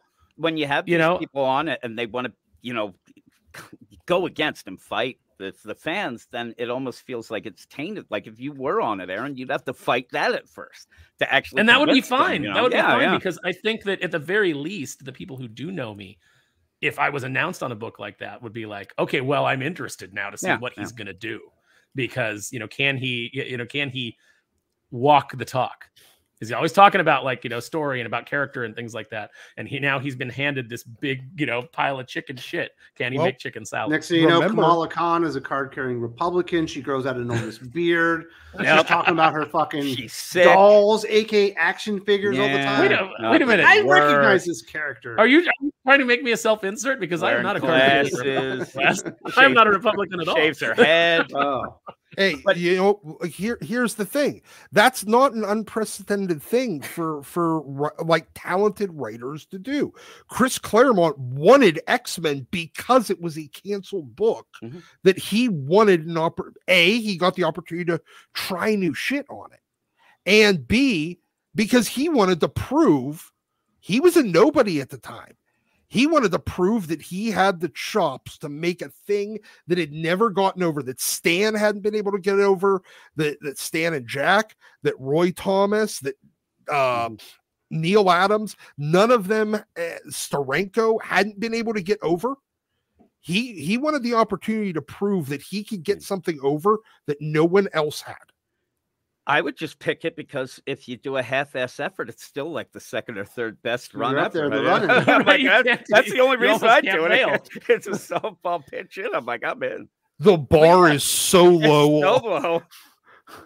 Look, it's basically Kamala Khan bitching about the politics of California and how much gas costs, but it ain't bad. Now that might be that would be good. But no, Governor take a character like Captain Marvel. Carol Danvers used to be written well by Chris Claremont. You know, when her personality would come to the fore in Rogue, it was always really interesting. She had a very playful, very fun personality. She bounced off of Wolverine really well. So if you take her back to that, and then you also have the addition of her being Captain Marvel and being part of the cosmic universe, you get access to the Kree, you get access to Ronan, you get access to Annihilus, you get all of this great cosmic stuff that you can do. That could be a hell of a compelling character in a compelling comic book with really important adventures that are interesting. But unfortunately, they never put anybody on the book that can tap into that because it's always feminism. If I wrote Kamala Khan, I'd just shit on New Jersey the whole time. That's what I hate. This place is a hellhole. Yeah, like that's what she's one more. Use syringe. Go into the library. Exactly. Trying to do my homework. Have Cap come in and like, what's good to happen here? Like the best thing is to get the hell out of here. Let's go. And they just no, I think the best description of Jersey was written by celebrated New Jersey native Bruce Springsteen in his song where he said, "We've got to get out while we're young." Yeah. Hey, no. The best was the Situation, the wonderful song called "The 10 Coolest Things About New Jersey" by the Bloodhound Gang, which was just 10 seconds of silence. Silence. Yep. Perfect. Oh my goodness. Let's hear from the Jersey, people Staten now that we're Island, all that. dumping on Jersey. Lane says Doc Phoenix, G's despair all who oppose him. Yeah. Yes. I will be the Phoenix. It'll Could you be wear the outfit and make it sexy though? Oh That's yeah, disgusting. I could. You'd have my gut hanging out over the. Gut. You might have the moves for it, but I don't know if you got Smoking the ass. fire. Yeah, like I can just kind of conjure my own cigarettes. Yeah, that's it. You got one in his ear. Like, Right? yeah, just ripping a fucking heater. like I'm surprised Doc isn't old school where he he rolls his own tobacco. no, you know what? I tried doing that a number of years ago when cigarette taxes got so absurd. Because Pennsylvania is fairly high up there. They're not as bad as like New York or California or Illinois with that kind of thing, but they're still really fucking expensive. We're over $11 a pack here. And so I started because at the time, Pennsylvania wasn't taxing unrolled tobacco. So I was able to do it a lot cheaper. And it's just I'm not gonna start worth the vaping, effort. Doc. You seem like a vapor. No, fuck that. You know what though? I will say that having had dinner with Doc, if he suddenly leaned back and took out a pipe and started packing a pipe, and like I'd be like, oh, this, like I wouldn't even give it a second thought. This makes complete sense. Exactly. He's gonna lay some wisdom on me right now. Wraith X7. The Doom Patrol is a ripoff of the Fantastic Four. Stanley had written a prototype X-Men story in Amazing Fantasy a year before Doom Patrol first appeared. Oh my goodness! What a apologist! The Challengers of the Unknown is the ripoff of the Fantastic Four. Exactly. Doom Patrol is nothing like the Fantastic Four. They're the X-Men before the X-Men existed. Yeah, like a month. Listen, dude, everyone steals ideas, Doc. Armageddon's a ripoff of Deep Impact, and we all know it. Yes. Even though they came out in the same fucking summer. Volcano and Dante's Peak. Yes. Jim, you have to make a choice. Which one's better, Deep Impact, Armageddon? I'm going to say Deep Impact because remember when we talked about Armageddon that one time, that guy was giving me shit and like the biggest fan of Armageddon, so fuck that guy. I say it's all about your feuds, isn't it? It is. This tells Wes us something doesn't about even remember his personality. I don't remember it. Oh, I ended up in the chat of that video. I'm telling you, 3 days worth of yelling and this is so. Oh no, it's definitely Deep Impact because you get to see like actual destruction. Like shit actually gets destroyed in that movie. Like Armageddon, the climax was too clean, other than Bruce Willis dying. Yeah. Well, he right, does Aaron, give that gotta make a dumb choice. speech. Oh, it's Deep Impact because Deep Impact is a more intellectual movie. Yes, than, fancy. I don't think it's. Oh, I don't so you guys think all it's unfair fancy to yourselves say. smart, is what you're saying. Well, we're all wearing monocles and other packing than our Jim, past, who takes listening everything to personally, Doc. is what he said. But this guy was an asshole. We ended up. Remember when it was like Jason Todd who ended up destroying that asteroid that was coming to hit Gotham? Yes. Remember, and I said, "Oh, it's kind of like Armageddon." This guy starts going off with like technicalities of. Oh Armageddon. Yeah, I remember that. And then I was nothing so like Armageddon. Yeah, I'm like, I was making a joke, asshole, and then I went at it. Do you guys remember in The Boys where Tech Knight had to fly out and basically have intercourse with the asteroid to break it up? Just like Armageddon. I hope that guy's listening right now. Armageddon. Armageddon sucks. Yeah, they had to drill an asteroid too. Yeah, they did drill an asteroid. I mean, there's some funny stuff in there. Like I did laugh out loud when Michael Clark Duncan's on the motorcycle being chased by the government, and he's like, "Come get Papa Bear!" Like, that was laughed in spite. I was like, "That's funny." Goblin says this has been happening for years. Comics changing to be in sync with the adaptations. It ruins individuality. It makes me more and more hesitant to pitch my project. Well, do you remember? Don't pitch your project to a major company. Do your project independently. Do you remember when Avengers, like the movie, came out? They actually left the comics alone, and they actually launched a separate line or a separate title. It was called Avengers World, and it was supposed to be the comic book continuation of like what would happen between the first Avengers and the second Avengers movie. And it was going to be that universe. And then they integrated it into continuity in the comics. And then it became part of the 616. And now all of a sudden, sounds like Miles Morales all over again. Yes, except for they didn't even do like some universe changing event to do it. They just started writing it as part of the 616. And then it stopped making any fucking sense. And then Avengers World became another Hickman title. Yeah, there you go. Oh my goodness. We can't have nice Wraith things. X7, tail wagging the dog synergy with the movies and TV series is one of the worst things that has happened to Marvel. Not wrong. That's why we don't have a good Nick Fury anymore. In the Do you have a gag ball in your mouth, Doc? I don't know what. No, I was leaning down and then I spoke. Oh, That was it Doc sounded from the future. something weird. Yeah, Doc's doing his jaw exercises to get that Hollywood, Hollywood sculpt. Yes. yeah. It does suck when outside mediums start controlling something or a narrative that's been around for 80 years, and it definitely throws things off. And then next thing you know, you have a writer that shows up, and you can tell they've never actually read any of the comic books. They only know the heroes from the That's movies. the worst. The Black Widow and Hawkeye book. Yeah. The White Widow from book. Stephanie Phillips. Oh, the Yeah, White but Widow. the White book. Widow book, she doesn't even know the movie version. Remember that one gal was doing the X-Men deal, and it's like, I love the third X-Men movie back in the day. Yes. Like, oh god, like this is trouble. Was like, that Nadia Sheamus? I believe it was. Yeah. Yeah. My love of X-Men ignited in X3. X3. Really? Like that's it, right?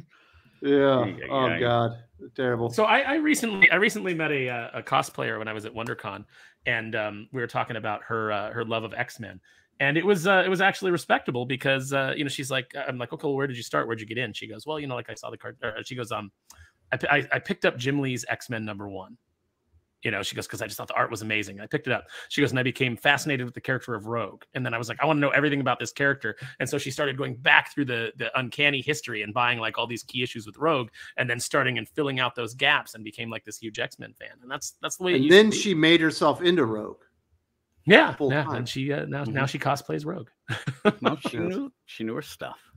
Yeah. Well, that's really. I've never been one of those people. Like I remember. Who was it? It was one of the guys that worked on Starman, one of the artists, and he got in trouble for saying that like cosplay was the death of comics. And I was like, I completely disagree, because I've never cared how somebody comes in. I'm just glad that comics isn't a huge sausage party anymore. But I don't care how you come into the fandom. What I care about is, are you an actual fan? Do you get into it? And if you came in because you were like, I look at this character and I want to dress up like this character, and then you're like, I want to learn all about this character, and you start buying comics, you're buying comics. That's the goal. I get it, Aaron. You're making fun of my wife that she has a Chiefs jersey that has Taylor Swift on the back. I get it. Listen, I'm not upset that she got into the Chiefs because of Taylor Swift. I'm just glad there's more Chiefs fan. Yeah, I wouldn't call her that. It's like who was she rooting for during the Super Bowl? Did she care about the game? No, she was rooting for the Chiefs. She was doing that. It's the idea of like, you see a guy with what like was she doing during hat. the Philadelphia Eagles Super Bowl? She was actually, it was weird that one she was actually just somewhere else. Not paying attention? Yeah, she wasn't even paying attention. Exactly, because she wasn't a Chiefs fan yet. Yeah, she had no one to root for. She's a Swiftie and a Chiefs fan now. So there you go. Travis Kelce fan. Knows nothing about anything and annoys me. That's what she really does. But like you said about the cosplay, like you see a guy, and you see a guy with an Eagles hat, and you're like, hey man, how about the draft? And he's like, what are you talking about? My girlfriend got me this. I'm like, get the hell out of here. I get so angry. Posers. Yeah. Oh, I hate God damn. I got a neck pillow while I was traveling. I was in Dallas airport, and so it's a Dallas Cowboys neck pillow because it was the cheapest. And so like I get on planes and people are like, oh, Cowboys fan? I'm like, I don't know what you're talking about. Yeah. I don't like sports ball. It's just a neck pillow, man. Yeah, like just tell him you like Tony Dorsett. I like cowboy movies. Does that? That's what you. Calvin says. Want to talk about Tombstone?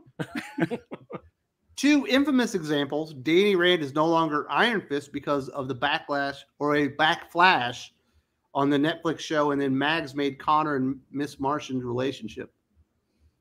Well, the Connor Miss Martian relationship is popular because of Young Justice. Yeah. So you know, I can see putting And those that- two yeah. characters together. The Danny Rand, there was no real backlash against Danny Rand on Iron Fist because normies don't care. It's just always the same 12 weirdos It was the on Mary Twitter. Sue Oh God, the Mary Sue or something like that. You know what I mean? Yeah, those dumb bints, to use a British term. What's your favorite British term that demeans women, Jim? Your mom was British. What's that? What's your favorite British term that demeans women that's not American? Your mom was British. I can't say that. Mine's slag. Slag is good. I was thinking more of what the because you say that in England and people think you just said the C word, but if you say it in America and they don't take offense to it at all. Yeah, no, you say slag in America and people go, "Oh, you like the Dinobots from Transformers? I also like the Dinobots. Let's talk about the Dinobots." But you could also call someone a C word to their face in England. Yeah. And it can be taken as an offense, but it's also like a term of endearment. I kind of like the universal bitch is what I go with. That's what I usually call my mom. We're talking about what I call my mom, right? No, I was just words that demean women in the British. No, slag is pretty good. Lexicon. Yeah, slag's pretty good, and it kind of goes good here in steel country. Then we end up being able to say that. You call your mom a bitch, Jim? If I call her at all, I mean, it's just a matter of preference because I call mine a whore. So I mean, I tend to dabble in that as well, Aaron. But yeah, to call my mom that, I'd actually have to call her.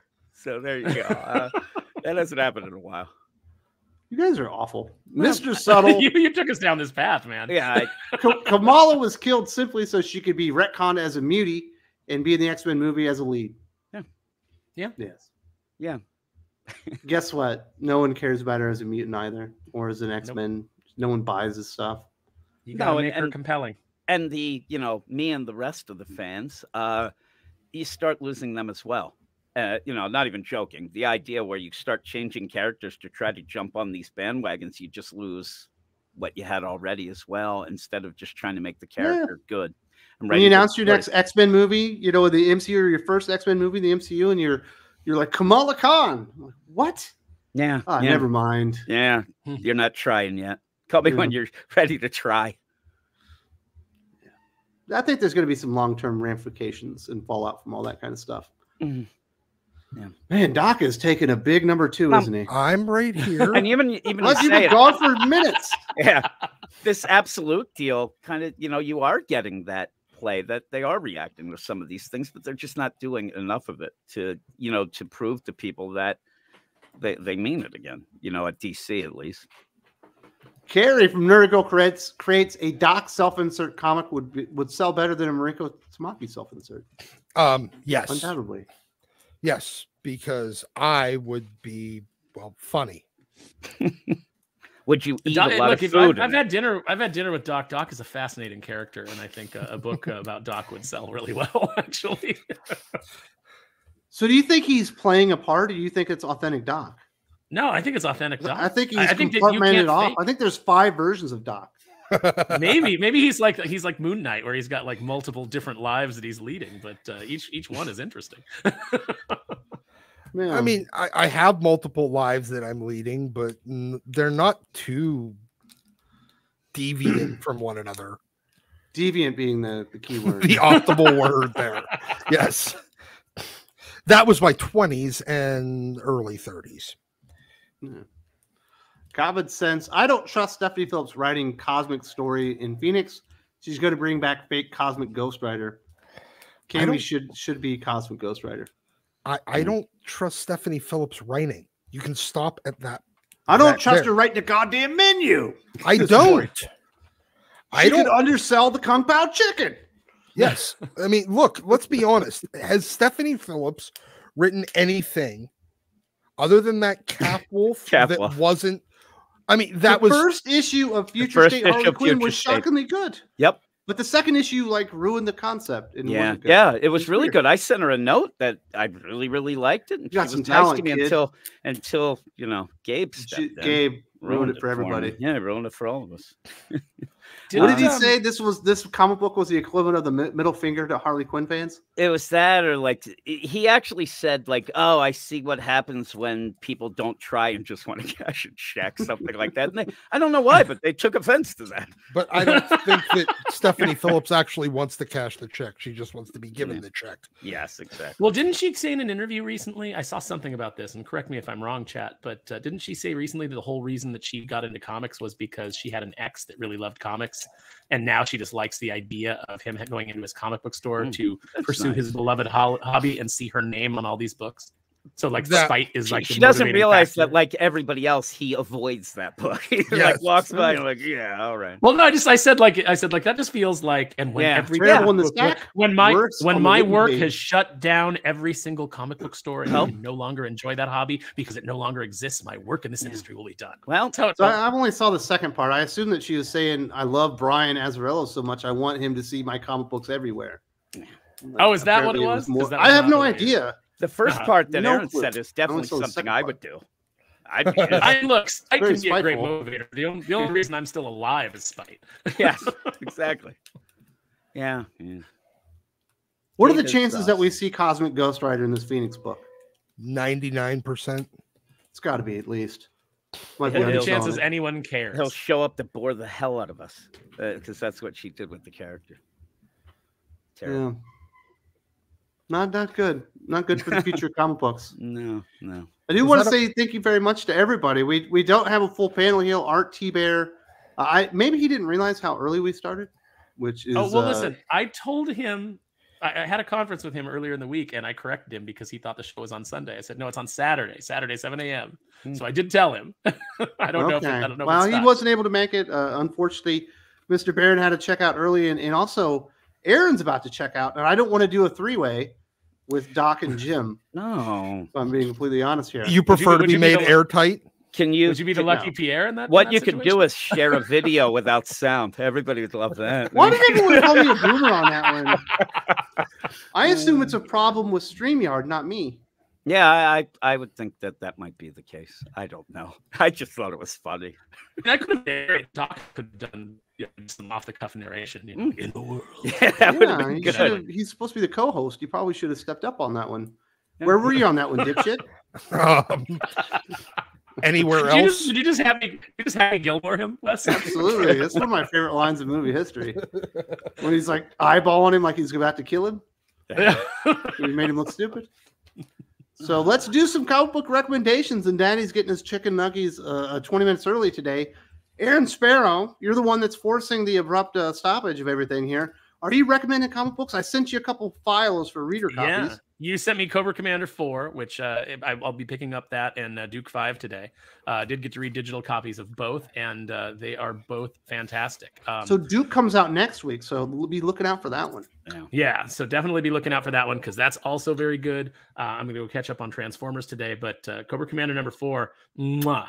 I was watching Max's show last night, and he was saying like he's having a little more trouble getting into Cobra Commander than he is like Duke and some of the other books. And he goes, maybe it's just because I'm not familiar with Cobra Commander. And I'm like, yeah, no, I will familiarize you with Cobra Commander because this book is good. It's got Nemesis and Forcer. You're gonna slip in the Commander? Yeah, that's right. That's right, Max. Get ready, baby. Have you yelling Cobra Law?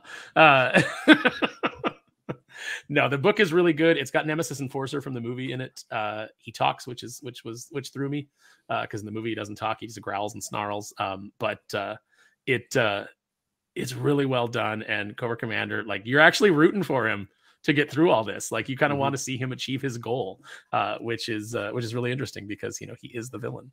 So I think Joshua Williamson's doing a really bang up job. I'm super excited and enthusiastic for everything that they're doing right now at Skybound with the G.I. Joe and Transformers license, at least until we get Kelly Thompson's Scarlet, which might derail everything for me. But right now it's a hell of a ride. Very nice. You got any appearances coming up? I know you like to travel through the comic book YouTube sphere. On bullshit. Oh, you turned into a robot. He just said he is a robot. I think he said I'm going to be on World Class Bullshitters is what I think he was saying. That is what I said. Can you guys hear me yet? Yes. Yes. Am I okay? Okay. Yeah, so I'll be on there Wednesday talking about AI art and in comics and AI writing in comics. So that ought to be a fun discussion. Well, very nice. I can't believe. Can you guys believe I pulled world-class bullshitters out of what he said? I can't believe it. I couldn't understand a goddamn word. So no, it was gobbledygook, and I was able to get it. Dylan Lindsay says, "Fun show. Also, Armageddon is better than Deep Impact." You're wrong, sir. It's got the better soundtrack. You got fucking Aerosmith at their finest. Smith rocking it. It's got a dumb speech at the end. A really dumb speech.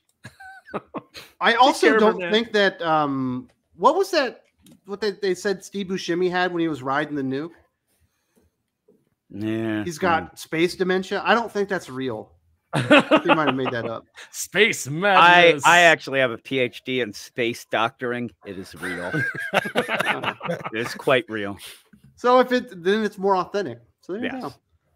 If I want something entertaining, I'll watch Armageddon. If I want probably a better story with a really annoying kid protagonist played by Frodo Baggins, I'll watch Deep Impact. I always thought I thought Tay Leone was super Biederman. hot. Get out super of here. hot back in the day. So who? Deep Impact. Tay Leone. Like I thought. Oh, absolutely. Tay Leone was smoking hot when she was in Bad Boys and all that stuff. Oh, Bad Boys, yeah. Oh. So other Meg Ryan. Yeah, basically. Nothing wrong with that. Meg Ryan was gorgeous. So, all right, Jim. You and I, we had our Hot or Not podcast exclusive to Thinking Critical Patreon. If you're not a member, definitely check that out in the thing below. So I know what comics you like, and we liked a lot of books from DC this week. Yeah. I'm not going to be on World Class Bullshitters this week, by the way. But I'm recommending Batman. I don't know. Batman Offworld. I did like that. Superman 13. But then I'm going to go Cobra Commander and Avengers Twilight. So the 2 DC. I haven't actually recommended 2 DC books, and I could have even went a couple more, but I'll keep it at 4 books. And you didn't almost die this week. Did you sequester yourself? Did you put yourself in bubble wrap? What happened? I guess it was a nice week. Everything else happened to everybody else. And I didn't realize my son this morning actually said that. He's like, oh my God, I'm almost dying here. He sent me a message. I'm like, what the hell? I didn't realize that he works at the dispensary. And he said that people are, like going in 420. Yeah. I'm such a They're coming in for the deals. So I'm such a pure soul that I didn't know what he was talking about. Where's the half off the kind buds, sir? Yeah. So he's like, it's our busy season, Dad. I keep getting messed up. Yeah, really. He's like, this is Black Friday. But I ended up, he was messaging me all this time. But I've been fine. Lands on Saturday. Do you know what they call that, Jim? What do they call them? The calm before the storm. Yeah. You're gonna have 2 weeks of absolute shit. I'll tell you, I am going to mow the lawn tomorrow, so fingers crossed. Because it's gonna be. Better wear some steel-toe boots. That's when I always end up almost killing myself when I'm mowing. Wear a fucking suit of armor, dude. Yes, that's that blade is gonna come flying off. Exactly. Oh my God! And I haven't lose a started foot. it up. It's gonna be bad. You know what's crazy, Doc? Jim has 5 sons. In between the ages of 17 and 30. 2 of them still live in his house, and his old ass is still mowing the lawn. My old ass. Put your foot down, sir. I will assert your dominance over your children. You know what? From the time I was like 10, until I moved. Yes. Yeah, until I moved out of my fucking parents' house, and even then I was still coming back for a couple. When of I years. came home from college, I actually went and mowed my parents' lawn, and I don't even like them. And so each week, but I felt bad for them, Yeah, because they're old and they're decrepit. Yeah, exactly. Like you. I'm gonna go help my dad put up his fucking awnings tomorrow. Yeah, my kids don't do that. They don't do shit. Punch them in the face. Come on, Jim. Like, they should be working the plow. That they should be. It should be. Yeah. You just think about it. You get the 17-year-old out there, you get him the pole. Mow the lawn. You can give him a fresh brewski and make it kind of a cool experience. So I want to do it again. Dad gives me a beer and drinks it with me when I do the lawn. Yeah, well, I don't drink, so we're in trouble. Get him a duels. He won't know anything. I'll do that. Now, my one son had just turned 21 last month, and he ended up like getting really drunk the first, and now he doesn't want to drink. He got really bad, so he hasn't drank since. Did he have a 3 wise men? No, I forget what he ended up. He just Cuervo, Jack, and Jim all in the same shot glass. Yeah, that's crazy. That almost put me in the hospital. Yeah. That's how you got dengue fever. No, I got dengue fever. I'm wrapping it all around here. Yes. Dengue fever. I thought that was a movie by Spike Lee at one point, wasn't it? Jungle Fever. Ah, yes. Isn't it the same? And he had Devil in a Red Dress, I believe, as well, right? Yeah. Washington. Do the Right Thing. Do the Right Thing is a great movie. One of my favorites. I love it. Do you remember the old bit on where Spike Lee's running a convenience store on In Living Color, and with every purchase you get a free copy of School Days? And the girl's like, and he's like, you know, hey, you get a free copy of School, or you get a copy of School Days, and the girl's like, I don't want it, and he goes, oh, it's free. She goes, oh, it's free? No, I don't want it. School Days. All right. Last but not least, Doc, you've already shown us a couple of your floppies. Time to show us some more floppies, or are you showing us new stuff? Oh, I'm showing news. Well, no, I am not showing new stuff.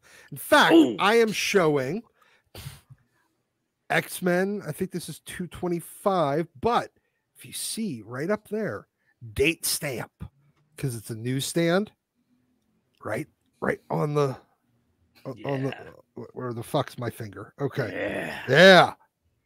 On the X. On the X. Doesn't that ruin the value of the comic book? No, actually, CGC considers date stamps to be acceptable because they're added by the retailer. And they were very, very common practice. So, yeah, date stamp copy. I found this yesterday. I needed a newsstand copy. Apparently, I only had the direct. So, I found this and added that. So, next. This is slightly new, but it's still like 8 years old. Uncanny Avengers, but this J. Scott Campbell. No, this wasn't the Jerry Duggan one. This was the Jim Zub, I think.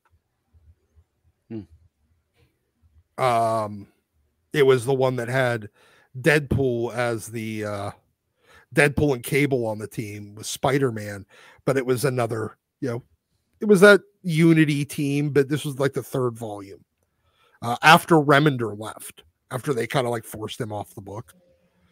So this J. Scott Campbell variant, mostly because I needed another J. Scott Campbell variant.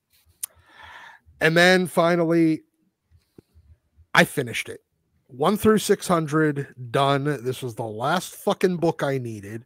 Some obscure reprint era issue. It couldn't be anything big. No, it just has to be some random reprint issue. This is number 80. Kind of Juggernaut showing you his ass. Yes, Juggernaut literally show there. Ooh, Juggernaut says, "Take a bite of that apple, America." Oh, I got him. No, but yeah, this was the last book I needed, and I came across it during Whatnot Con. So, which was I think going on last weekend or this past week, something like that. It was online comic convention where basically every vendor was selling, and they were holding their good shit for that. But so. Yep, X-Men 80. This completed my 1 through 600 run. So there are my recommendations. Do you feel accomplished? I do, but then how long did it take you when you decided you were going to do it to doing it? 35 years. That's it? I mean, yeah, like when I started reading X-Men in like 1987, like you decided a year that moment, later, I'm going to get every X-Men comic up to issue 600. Well, I didn't know that it would be going to 600 because it was at around 223 that I started on X-Men. Well, time to get on Spider-Man. I'm working. Reason to sit on your laurels. I am. I'm already working on Spider-Man, and I think the lowest issue I have right now is issue 43. So there you go. Congratulations. That is an achievement unlocked. If we were in a video game, you get another piece of armor or something, or some type of badge, perhaps even a little dog to play with you. But I do want to say thank you very much to everybody. Congratulations to Doc. Thank you to Mike Barron, and hope everyone has a good weekend. I'm going to bounce out here and get some foods before I talk to Drew about the best comic books of the week. Get out. Leave.